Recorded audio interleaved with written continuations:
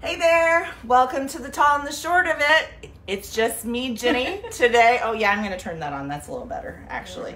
And I have a special guest today. Hi, I'm Christina Douglas, Occupational Therapist. Yes, so we have been talking about related services this month. Well, let me just claim this.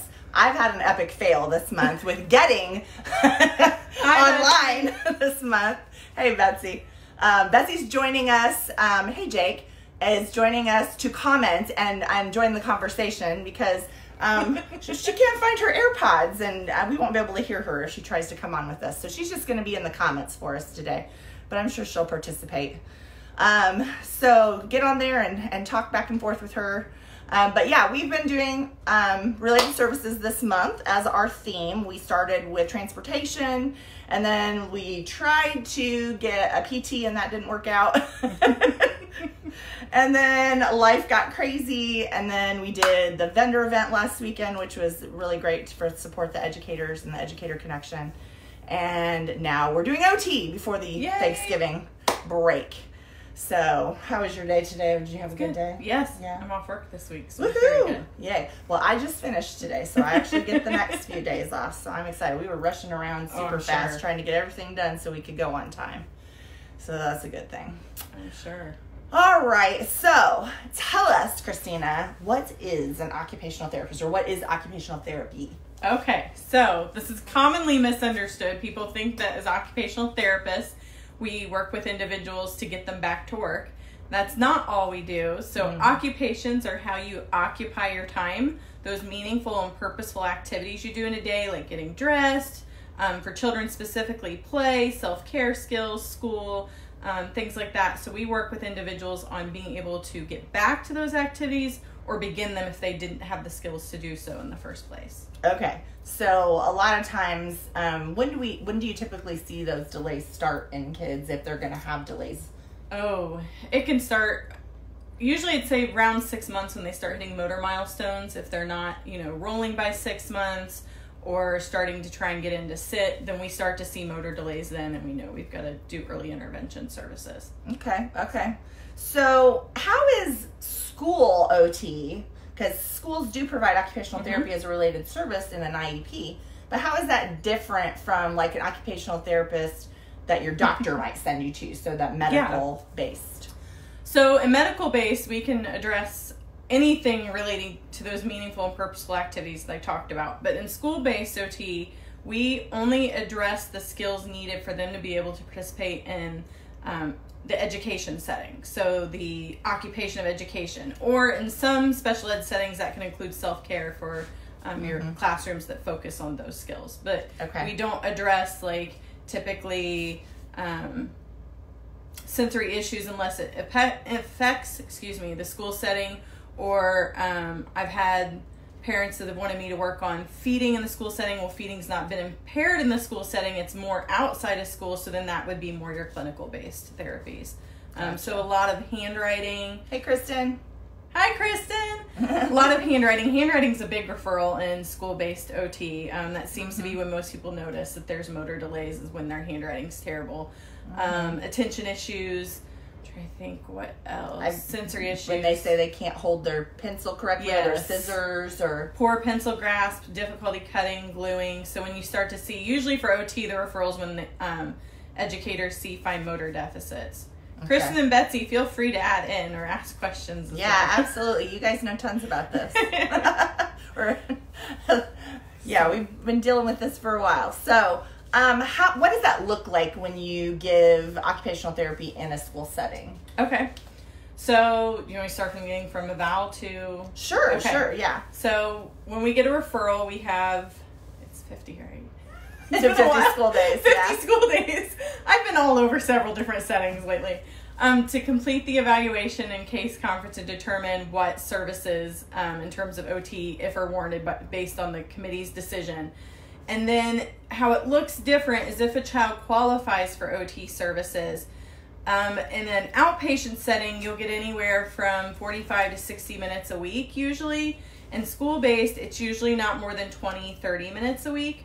And the idea behind that is I'm, as a therapist, only there one time a week, so I'm not going to make a big difference seeing that child one time a week in the school setting. So my job is to really work on collaborating with the educational team and giving them ideas and strategies to reinforce when I'm not there. Right. So that we have better outcomes and consistency throughout versus relying solely on my So more sources. modeling for the classroom teachers and maybe the aides and the other people that are working with the children on what things they should be doing throughout the whole week. Yes, absolutely. Okay. So that's completely different from a medical or clinical model, right? Yeah. We do in the medical clinical model collaborate with parents and caregivers, but it's, again, because the duration is shorter in the school setting and the child usually has some sort of team around them, whether it be gen ed, special ed teacher, paraprofessionals, specials, speech therapy, other related disciplines, whatever, we can collaborate more and have a team-based approach, I feel like, in the school setting. Sure, yeah, and that makes sense. So it could look like where you pull that student out and work with them, and it could also look like pushing into the classroom, right? Yes, so ideally it's least restrictive environment, which means that we try to push in, as you know, as much as possible. But if a child really needs pull-out services, we can do that and bring them out. So I do a lot more pull-out with like my kids that need sensory interventions and sensory strategies for the classroom, because some of that's trial and error and it's disruptive to try and do that in the classroom, and I can take them to a sensory room and do that. Absolutely. Whereas if it's things I'm wanting to model for the teacher to push in or do in small group is easier, because then I'm there in the classroom and can actually model what I want the teacher or the paraprofessionals or whomever to do with that child. Okay. So it's a combination of both usually. Awesome. Well, hey, Kristen, that was a huge comment. I have to press the C more. I love it. That's Betsy. Sorry, we got 2 comments there. Carry over during the school day is vital. Love the team-based approach. Yes, yes. And I often find what is developmentally appropriate doesn't always match what is expected, especially at the younger levels. So do you mean like the teacher wants more than what, or is thinking they should be doing more than what they're doing? Or what do you mean by that? I think I know what she means. Like, what's developmentally appropriate for a kindergartner to do, the teachers think they should be doing more than that. So I think that's what you meant, right? Yeah. Well, we're waiting for her to respond. I'll get on a whole soapbox. Okay. So, and that often happens. So, developmentally, for example, children often aren't ready to start handwriting till towards the end of age 6, because for pre-writing skills, you want them to be able to make vertical, horizontal lines, across, a circle, and a triangle, because those have all the different lines you need to form letters. And developmentally, it's still within what's considered normal for a child who's 6 to still be working on forming a triangle. But oftentimes we're pushing handwriting in preschool now. And developmentally, they don't have the motor skills yet. And so then we get referrals because, well, this child can't form an A. Well, they can't draw a triangle. So they're not going to be able to form an A yet. But we're getting the referral because now and that's a whole other soapbox I'll let you save that soapbox for you, where the standards are for them to be able to do these things earlier, and motor skill wise, they're not ready yet. So yeah. Hey, Terry. So, okay, yeah, that's definitely the case as far as like they'll tend to refer sooner than and I think it's because, and I do know Indiana has very high expectations for kindergartners compared to national norms. Yes. So that's another issue, is that even if you think they're behind and you make a referral, they won't typically qualify unless they're extremely behind. Absolutely. So that's and I think that's a frustration sometimes to parents and teachers. Is they're like, well, he needs help, and it's like, well, then work with him. Yes. It's not necessarily an occupational therapy issue.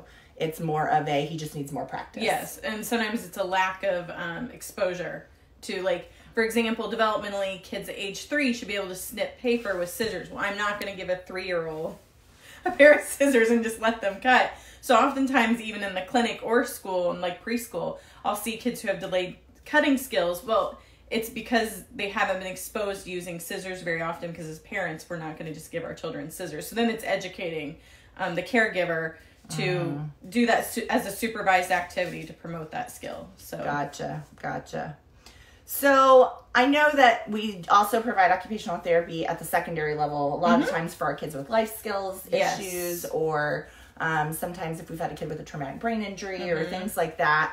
How does your role change as the student gets older? So typically in the earlier settings like K through 2 and even 3 or 4, we tend to do more intensive intervention services because we're still in that kind of window of time where developmentally the brain is still so dynamic and can change very easily, and those motor maps are not hardwired.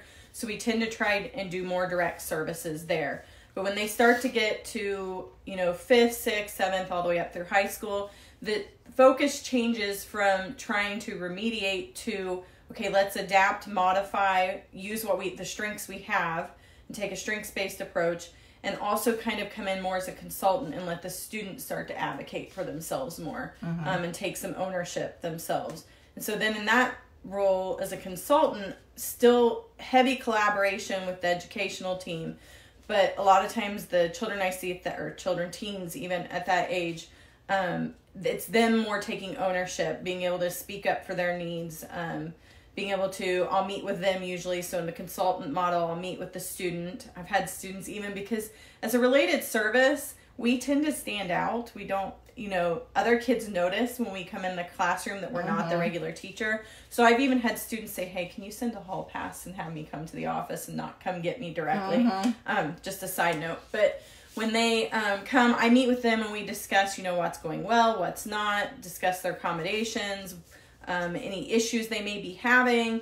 And then I go and talk with their teachers and talk with anybody else that's related that needs to know what's going on and address those. So some of the things we've done is like talk to text type stuff on the iPad. Like I've had students who are fatigued or have poor handwriting. In high school, that's really not going to change. So we're focusing on typing or talk to text type software. Taking pictures of assignments on the board because they can't scribble them down fast enough, or they can, but they can't read it later. So then it's more of a problem-solving approach with them and giving them some ownership of their educational goals as well, and having them be a part of that process of finding what works best for them too. Absolutely. So. Yeah, and so and also when teachers at the secondary level are trying to create like transition assessments and things for what this child might do for a job, I think that's a really great time to consult with the occupational therapist about what skills should I be teaching this student. It might be even helpful to consult with your OT about what types of goals would be appropriate for working, like what base skills will this child need to be able to get to this type of job that he wants. And then how can we structure those in the day? And so a lot of times the OTs will, and not that educators don't do this, again, there's a lot of overlap across all disciplines, but OTs have a unique skill set that we can look at the routine throughout the day and try and figure out where we can build that in without trying to disrupt the classroom and all the work that the teachers are doing in the classroom. And I'm a really big advocate too. So for example, in terms of employment skills, I've worked with a lot of high schoolers that they're trying to do some pre-employment stuff, finding things that are meaningful and purposeful and don't just fill time. Like, whether it be delivering paper reams to the printers and the copiers, or I've had students do coffee carts and go around the school and do that. And they then have, the task of not only making the coffee, but then raising the money for in some way for something. But not just something that has no meaning behind it whatsoever. I've seen like some of the tasks that the kids have done is like to roll silverware into napkins and use them for the cafeteria for breakfast in the morning. Absolutely. Or, put a ketchup and salt packet with a, for different things. Or they'll, I know some of our kids, I think in the district I'm at now, they work in the food, like getting ready for the food pantry, getting all the things organized and things like that. And I have one at a school system I was at. She was, I think it was her senior year in the library. She worked kind of as an assistant librarian, checking the books in and out and things like that. I can't take total credit for that. That's also Kristen. So. Yes, Kristen's coffee cart. That was awesome. So, for sure. And I didn't prep you for this particular question. Fine. You wrote another long one. Functionally Yes. High school, looking at other options. Yes. Yeah. So really, and I'm not going to say at the high school age that development, or that they're not going to gain new skills. They can. But at that point, the brain, it's developed the motor maps. It's really hard to change handwriting. It's really hard to change grasp, really hard to get some of those skills. So then again, it's, using that strengths-based approach. What can we use?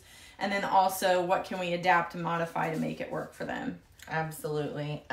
So like I said, I didn't really prep you for this question, okay. but I know that a lot of times in school models, you may co-treat with a PT. Yes. So what is the purpose, and why would we do that? So PT, and if any of my PT friends are watching and I totally butcher this, I'm sorry. Physical therapy, by the way, for my layman people. Physical therapy really works on gross motor skills and mobility and safety and getting around the school building, and like, for example, steps or balance and being able to get on the playground, which OT does as well. So when we co-treat, a lot of times we're co-treating because we have a child that their motor skills overlap what we both need. Like, so if I have a child who can't sit, obviously my educational goals are going to be impacted. So I need to work on the trunk, as well as PT needs to work on the trunk, for example, for that child to be able to walk around the hallway or get around in a wheelchair or a gait trainer. So a lot of times when we co-treat, it's because we want to kind of get more bang for our buck. We have 4 hands there, and we can work together and get better motor patterns, for example. So if I've only got 2 hands, and a lot of times this happens with kids that have high muscle tone or low muscle tone, I can't facilitate an optimal posture or optimal trunk position and then also get them engaged in a school-based task. So together we can do it and get a functional task or a school-based task aligned with how we want their body to be positioned. So. Sure. And you can always give parents and medical people advice on like what types of things would be helpful for school, for wheelchairs and that type of stuff, right? Yeah, absolutely. And I've done that before. We've had kids that we need activity chairs for positioning, different desks, things like that. And a lot of times PT and OT collaborate on those as well.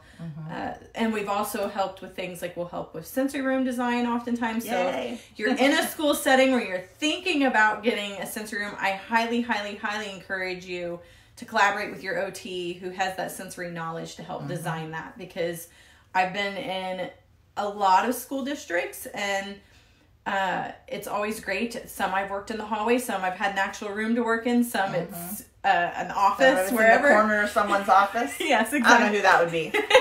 You work where you can, and that's fine. But I've been in some sensory rooms where I'm overwhelmed and I'm a relatively normal functioning system. That's awesome. And so, it works. It's best practice to collaborate with your OT to help design that, because then they can serve a variety of sensory needs and not be overwhelming for your kids who are hypersensitive, or underwhelming for your ones that are under responsive. So yeah, absolutely. Whole other side note. So in general, I know we've talked about this before, that we feel like with kids having so much screen time, even at preschool, that our fine motor skills, we're seeing more and more fine motor delays in kids coming to kindergarten. So what tips do you have that... I'm stuck in the corner every Tuesday, Patty. So what tips do you have for primary teachers that if you just notice that you have a lot of students that seem to be behind in fine motor, what could they be doing, like on a daily basis? So some great activities, and part of what we're seeing, so Jenny talked about the screen time. The other thing we're seeing is it starts down at the infant level in terms of not getting enough tummy time and not getting enough time on their hands and knees, because when they're weight bearing through their hands, it's promoting all that musculature in the hand and that tone development and muscle development. So a lot of times we're seeing kids who didn't hit those milestones, or they went straight to walking and didn't crawl, and later on there's coordination and fine motor issues. But some things teachers can do, doing things like hiding things in putty or Play-Doh and having them dig them out, find any sort of fine motor manipulative buttons. Coloring's a great activity. It not only promotes fine motor skills, but it also promotes visual motor, eye-hand coordination skills, as well as pre-writing. Well, and I think sometimes people are like, oh, they're just coloring. Yes. And there's so much more to it than that. So one of the things, I took Handwriting Without Tears when I was first starting in school-based practice, because I knew I'd be working on handwriting a lot. And one of the things I learned was if a picture is more vertical, a child's going to color up and down, and if it's horizontal, side to side, and if it has any sort of diagonal objects in it, they'll color diagonally. So it facilitates those pre-writing strokes that they need for handwriting. So even if you have a kid who is already writing, but doesn't have the best letter formation, it can continue to strengthen those skills. I did not know that. Yeah. I learned something new. There you go. Anything really. I like using tweezers and tongs quite a bit to not only facilitate grasp, but that graded control with their fingers. So how can they incorporate this in their normal day? Like, could this be centers or for indoor recess or? Didn't know that either. Yeah, centers. So depending upon grade level, what makes sense, but one of the things that's great in centers is if you're doing things like sorting, you can have them use tweezers or tongs to sort. Nice. Anything that's going to facilitate that pinch is great. You can also you could tie coloring activities to your learning activities in the classroom. I didn't know either. Who knows? Because I know you've taken the course too, just a different educator. So I took mine down in Texas. So. Oh, gotcha. So you can incorporate coloring activities into your learning activities to work on those skills. Cutting's another great one. And not just cutting paper, cut cardstock, cut cardboard, because that's going to, again, make that hand have to work harder. You can grade it. So if you have a child who has weaker fine motor skills, they now have scissors that have the little thing that flips that makes them spring-loaded. So it's just got a little arrow thing that flips up, and then you can use that to learn the skill, and then as they get it, then flip it down, and it's no longer spring-loaded, and then they're doing it on their own. Yeah.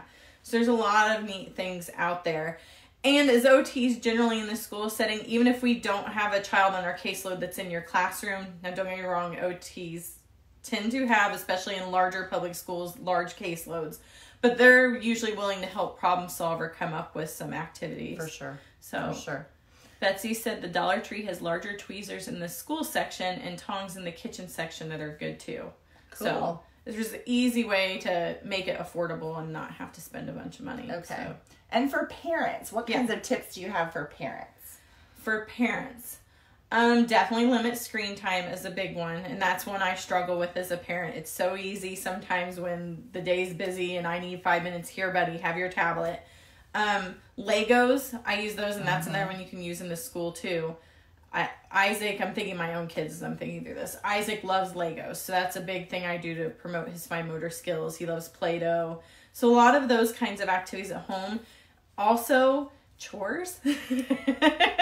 They'll love me for saying this. Yes. Chores are great things to do too because it just facilitates strengthening throughout the body, whether it be carrying in groceries, helping vacuum, and it's teaching daily life skills that they're going to need as well. Right. Give them kids a Swiffer. Mine would be excited with that. He's all about playing house right now. So awesome. Okay, so as far as parents go as well, like when should a parent, like when's that point where you should be concerned? Like, you know how all parents are paranoid that something's going to be wrong. Yes. And so at what point should you really be concerned and maybe talk to a doctor or professional about a referral? Obviously, it really depends upon the age. So whenever you have a concern, I would talk to the doctor. The big thing that I think is hard for parents is recognizing that development is what's considered normal is a span, like it's a spectrum. So you have from the low end of average to the high end of average. And so I've actually been just teaching this in class, but 16th percentile is the cutoff for the low end of average. Yes. And then it's 84th, if I remember correctly, for high end. So when I'm in a case conference with a parent and I say your child scored 25th percentile in fine motor skills, as a parent we go, oh, that's so low. Well, no, it's not. It's on the lower end of average, but it's still what's considered typical for a child their age. So you have to first recognize that children develop at different rates and at different times. So it's okay for your child to not be, 60th, 70th, 80th percentile. The 25th is still okay, and they'll get there. And there's those activities we talked about you can do to help promote their development. So that's one thing I would definitely say, because I know that that's hard for parents to hear, that their child's that low of a percentile and then they're not qualifying for services. Well, what do you mean my child's 25th percentile and they're not qualifying? And it's just because they're on the low end of average, and that's okay. That's like the shapes I was talking about earlier that, 4 to 6 years of age. Well, some 4-year-olds can draw a triangle. Some 6-year-olds can't. That's still all right. That's still considered. Yeah, I always think about it like it's kind of like height too. It is. So like Absolutely. your kid may be at the 26th percentile in height. That doesn't mean they're like yes, they're delayed. Yes, it just means they're shorter. So I think as a parent, definitely talking to other parents. Now don't compare. Like don't get in a whole like their kid's walking and my kid's not walking type competition yet. But seeing what other kids are doing, talking to the teachers, teachers definitely know if you're seeing major deficits, then definitely. But I think really it depends upon the developmental level. There's not like one cutoff. Just talk to your pediatrician on their on your wellness checks, or if you feel like you need to do something before then. And I could speak to that personally. My son Isaac wasn't really talking. My son Isaac really wasn't talking at 2.5 years. He'd say a few words, but he was nowhere where he should be. And I have the advantage of working with speech therapists. So I was picking their brain. They're like, yeah, he should be close to 200 words by age 3. And he wasn't there at all. So I went and talked to his pediatrician, and they wanted to wait till he was 3. And I said, okay, I'll wait a bit longer. But if we're not hitting those skills, I'm going to come talk to you again. And I did. I called his pediatrician at 2 years, and I think it was 10 months. And I said, okay, I know the importance of early intervention. I really want to get him in and get him at least evaluated by a speech therapist and make sure that everything's okay. Sure. And it turned out he had an auditory processing issue and needed speech therapy for a few months. So early intervention is crucial, but just recognize if you do get a referral, whether it be medical-based or school-based, and there's an evaluation, that your child may not qualify because they may be on that low end of average. But I always encourage parents to... It's better to know than not know. Exactly. And absolutely. If you read, that they should be doing this milestone by this month, give it a few months. If they're not doing it like 6 months after, then I would start to worry. So absolutely. Anything else that you feel like as an OT we should know about school-based OT? I can't remember. Did you cover the difference for what a related service is versus... Yeah, well, we talked about that you have to have an IEP to get a related service. Okay. So, like, if you don't have an IEP at all and you didn't qualify for one, then we don't provide school-based OT. So that's the biggest, I think, misconception for OT is we are a related service. And so therefore, if the child doesn't qualify for special education, we can't provide services, whether they, and this is unlikely, but it could happen, they score low enough on a motor assessment to qualify for OT, but they don't score low enough to qualify for an IEP. Right. And then there's other things that the school can look at to determine. But just remember that our goals are not, in the clinical setting, I write my own goals related to my scope of practice and what I do. But in a school-based setting as OTs, depending upon your school setting, some OTs may be writing goals and others of the teachers will be, but the goals have to relate to education. So they have to be educational goals. So they're not as OT based as they would be in a clinical setting. So it might be a goal the teacher has for copying sentences off the board, and that child needs handwriting support. So they're getting OT for handwriting to copy sentences. Yeah, so, typically your teacher is going to be the one writing the goals, the special ed teacher, and then the OT would support those goals. And usually as an OT, I'll consult, like if the teacher really is having a hard time, we'll talk through a goal and here's how OT can support it. I got my hair cut and it's all messed up. So, but yeah, so our goals look different in the school setting. And I think that's a hard thing for people sometimes to wrap their mind about when they're reading an IEP. Well, they have OT, but there's not an OT goal. Well, no, because my goal is to support the educational goals, the teacher's goals. So there won't be a sensory goal. It'll be attention to task, and I'm doing sensory stuff to help improve attention to task. Exactly. So that would be the one other caveat, I think. So yeah, I think we just have to be careful as special education teachers that when our student does qualify for OT services, that we write a goal that the OT can work on. Yes. I've actually had that happen before. I've got pretty creative at finding ways, and your OT should, finding ways to words what I'm doing works towards those goals. But yes, definitely, if you don't know for sure what your they qualify for OT and you don't have a goal in mind, definitely talk to that OT and see how you can collaborate on the goal together. Absolutely. All right. Well, we thank you so Yes, much absolutely. for joining Thank us you for tonight. joining, everyone. And thank you, everybody, for popping on and joining the conversation. Hopefully, Betsy will get her new AirPods so she can join us again next week when we come back. December, we are going to be going back to a behavior topic. And I believe we're going to be talking, I don't have my notebook in front of me, but I believe we're going to start talking about functional behavioral assessments. Ooh, yes. So it's going to be a big month of behavior. So if behavior always indicates a need. That's absolutely. What I learned. So, all right. Well, thank you so much, guys, and have a happy Thanksgiving. Bye, everyone. Thank Bye-bye. you.